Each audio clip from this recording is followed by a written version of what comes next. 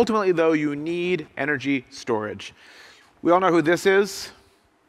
Tony Stark? Oh, did I give away a secret identity? Sorry, Elon. So he's announcing the Tesla Powerwall battery. And the funny thing is, Panasonic makes that battery, and it's just got a Tesla casing on the outside. But it's not some technical breakthrough that got them there. It's a long-term exponential trend, a tripling the amount of power you can store per gram, and a 10x reduction in the cost of batteries over the course of the last 20 years, and that keeps on going. In Germany now, it looks like with a small battery, about half the size of the Powerwall, and a small solar panel, a German household can provide about 70% of its own energy in summer months.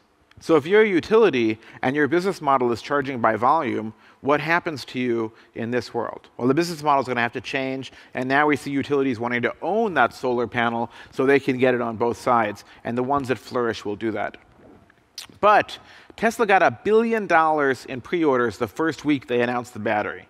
Most of them did not go to homes. 90% were for this size battery, which went to businesses, commercial spaces, factories, and utilities. And now every manufacturer in the world that does solar is moving into the same thing. This is the Trina solar battery, the largest solar company in the world. It's about a 1 megawatt-hour battery. I've been inside of it. And they go after some very, very simple scenarios. Even if you don't care about solar, it's probably the case that you pay one price for energy at night, that's very, very cheap, and another price during the day. In California, that delta is about 20 cents per kilowatt hour, is the retail cost difference. Well, guess what?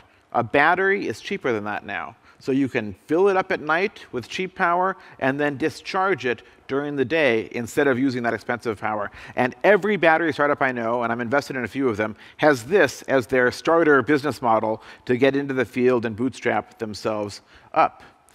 Battery prices are not done coming down. This is a whole bunch of different forecasts of where battery prices would go, and these analysts, including the EIA, that's the most conservative, saw huge drops, 3x drop over 10 years when they made these forecasts. Well, Tesla today is right about there, actually. This is where Tesla said they would be 3 years ago, and they're there. They just announced on their investor call they're below $190 per kilowatt hour. So I believe in Elon Musk more than I believe in the Energy Information Agency as far as projections of the future. Batteries also follow this exponential learning curve. As they get higher scale, they drop in price, and they do so at basically the exact same pace as solar. So think of batteries as where solar was 15 years ago. Still high-priced, but about to start their exponential plunge. And there's many, many more battery technologies we could talk about. So this leads to a crazy idea, and the idea being that energy going clean might actually be cheaper than dirty energy. Right? We've always assumed that going clean meant higher prices. But now we're starting to see even very conservative organizations say that it might actually be cheaper. This is the International Energy Agency, the IEA. This is not an exponential organization. Right? Let me show you that. Here's their solar forecasts over the last decade or so, since 2002. So in 2002, that very bottom line, that was their solar forecast. 2004, they said, oops, it went a little bit faster. We lifted it. 2006, they lifted again, ad nauseum. And the actual forecast, the actual growth has been the dark blue line. Now, who thinks they've got it right with that last line? This is the IEA. This is the world's experts. Have some faith, people. Who thinks they've got it right? You're all smarter than that. You can tell who's the butt of my joke, because this is how it maps, and the blue line is already lifted substantially off of their last forecast from 2014. But the IEA says solar will be the dominant form of electricity by mid-century, and the cost will be unbeatable. Or UBS, you all know UBS, they said something that I thought I would only ever hear myself say. Renewables are now deflationary to energy prices. Right? We've coupled the cost of energy to the ever-declining cost of technology. And this is what we see in Europe, the ISC projecting this, or one of my favorite of these graphs, AllianceBernstein, a private equity firm. They drew this graph. Across the bottom, you see the cost of coal, natural gas, oil, and on the top right there, I think somebody's kid scrawled with a crayon, right? Is that what happened? No. This is the long-term view. That is a disruptive technology. Right? It's like your Kodak and you think these digital cameras will never catch up. I've got the ultimate business model. I sell you the razor, I sell you the blades, and then suddenly I'm bankrupt and out of business. So the world is now deploying more clean energy per year than dirty energy, and we will never look back. I'm over, but I want to talk just briefly about what happens to oil.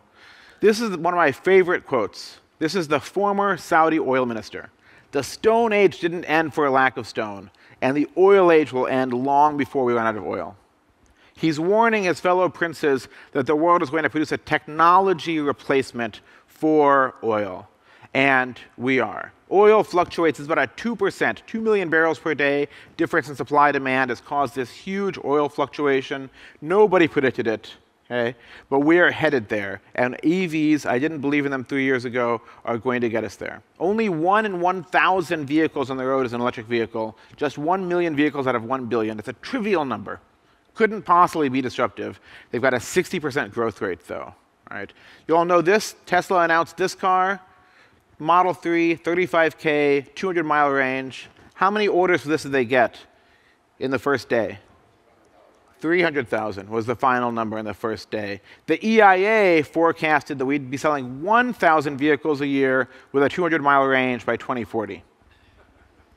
All right, this is like, you just can't trust the experts in this. Trust the technology and the innovators, not the experts. And as the battery prices come down, we'll sell more EVs, which will bring down the cost of batteries, which will make EVs cheaper, and we'll sell more EVs. And it's a perfect virtuous cycle.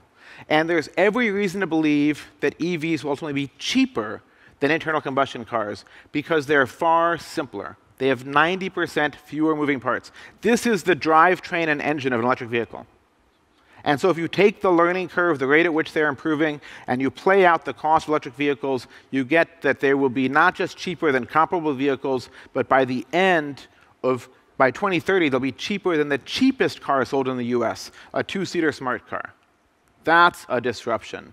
And at that point, they will be taking more oil demand off the market than caused the recent plunge in prices. So I don't know what the short-term price of oil is, but the long-term price of oil is very, very cheap as our demand drops. I am going to stop right there. I've given you a whole lot. So thank you very much. You can tweet at me or come find me afterwards.